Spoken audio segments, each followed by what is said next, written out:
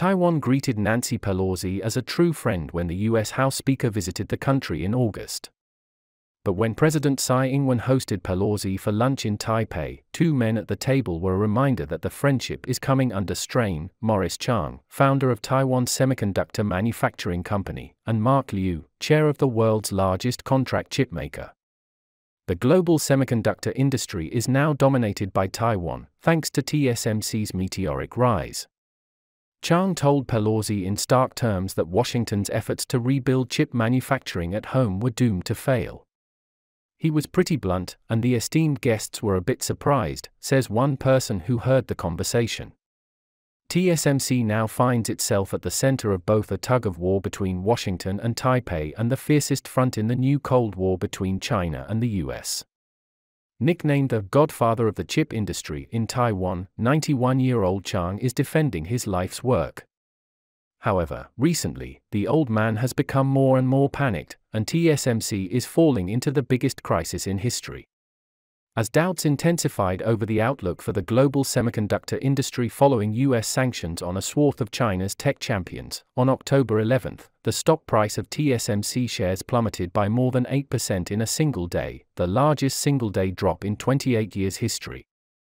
Nanya Technology, one of the world's biggest makers of dynamic random access memory, said the market had been unexpectedly terrible for the past quarter and warned about uncertainties ahead, citing especially weak demand from China. The market condition is very much weaker than expected. The biggest pressure now is coming from China, where all the segments from smartphones, computers, and consumer electronics to servers are all very sluggish. Pei-ing, Nanya Technology president, said. Today, I would like to analyze the possible reasons for TSMC's predicament. My analysis may not be all right. If I am wrong, please let me know in the comment area. Okay, let's get started. First, TSMC was invited to build a factory in the United States, but the promised subsidy turned out to be an rubber check. In order to regain control of the semiconductor field, the United States has begun to vigorously develop the local semiconductor industry, but the United States today is already different from the United States 20 years ago. Not only is the cost of manufacturing wafers high, but the local experienced talents are scarce, so the United States regards TSMC as the savior to save its IC destiny. In order to successfully persuade TSMC to build a factory in the United States promised to give subsidies. But when TSMC started building an advanced wafer fab in Phoenix, Arizona, the US promised subsidies have been delayed for a long time. Moreover, due to the scarcity of relevant local talents, the fab was postponed halfway through the construction, and the delay time was as long as 3 to 6 months. The domestic environment that is not conducive to the development of the semiconductor industry, as well as the repeatedly delayed subsidies, both of them has led to TSMC's growing disappointment with the United States. In addition, the next series of operations in the United States made TSMC more disappointed. What did the United States do? Okay, please continue watching. Second, the United States held a hearing on chip, but TSMC is the only one not being invited. In order to improve the local chip manufacturing capacity and competitiveness, Maria Cantwell, chairman of the U.S. Senate Commerce Committee, held a chip hearing and invited various leaders in the semiconductor field to discuss how to develop the next generation of chip technology. This chip hearing invited Samsung, Intel, Micron, including the CEO of truck maker PACCAR, and the US executives even met with executives from chip makers such as Samsung and Micron. But TSMC was not included in the invited list. In addition to discussing how to develop next-generation chip technology, the hearing also explored defects in the chip supply chain and the relationship between the chip field and the competitiveness of the United States. It is obvious that they started to marginalize TSMC. Third, the United States wants to poach people from TSMC in order to fill the talent gap of the local semiconductor industry. Due to the difficulty in recruiting qualified and experienced employees in the United States, the local semiconductor market is facing more than 5,000 job vacancies, and the American think tank suggested that these vacancies can be imported from outside, preferably experienced talents from TSMC. When TSMC went to the United States to build a factory, it was also required to hand over some of its technical cores. Obviously, the United States invited TSMC to work for free for the US and take this opportunity to obtain relevant technologies. Seeing that the previous plan did not work, the United States began to find ways to poach people. In addition, in order to stimulate the enthusiasm of local semiconductor manufacturers to build factories, the United States also passed a subsidy bill of $52 billion so as to reduce the pressure on the builders of local fabs. However, Intel, a local American company, has already built 2 fabs with a subsidy of $20 billion, and TSMC still has not received a cent.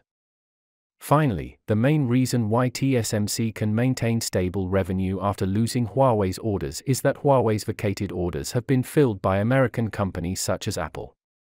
According to TSMC's financial report data, the revenue contributed by the largest customer last year reached 405.402 billion yuan, an increase of 68.627 billion yuan compared with 2020, an annual increase of 20%, accounting for 26% of the company's revenue, and this customer is Apple.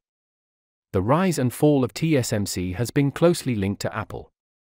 Apple announced new spring products, driving TSMC's stock price to rebound.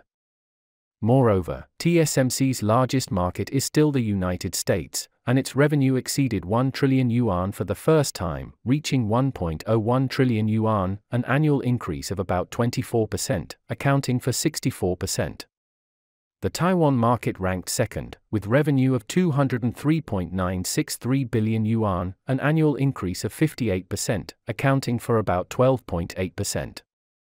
However, it can be clearly seen from these data that a large part of TSMC's current revenue depends on these US companies, and the initiative is not in its own hands. If one day these US companies interrupt cooperation, then TSMC's revenue will be worrying. All the above signs are showing that TSMC has been really ripped off by the United States.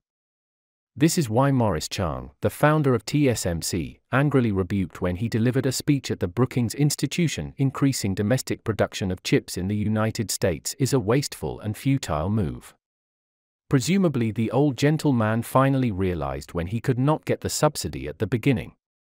The reason why TSMC decided to build an advanced mini factory with a monthly output of 20,000 wafers was mainly to reduce costs.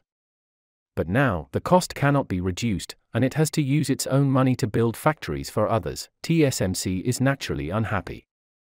All in all, as the center of semiconductor manufacturing gradually moved to Asia after 2000, the local chip manufacturing industry in the United States had to reduce labor expenditures in order to compete with the semiconductor manufacturing industry with lower labor costs in Asia. The number of students willing to pursue related majors has declined further because of lower wage returns, which has further prompted the chip manufacturing industry to move to places with lower labor costs, such as Asia. After more than 10 years of such a cycle, the current talent pool in the semiconductor manufacturing industry in the United States is very small. It is impossible to revive the local semiconductor manufacturing industry with a one-time investment, but requires more than 5 to 10 years of continuous development.